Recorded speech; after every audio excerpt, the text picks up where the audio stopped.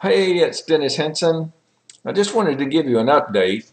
Over the weekend, I had a great time at the Lone Star Expo. Linda Pelagas put that on. She's the publisher of Realty 411. It was here in the Dallas-Fort Worth area. And I saw a lot of really good friends, speakers, people that were members of our group, real estate investors.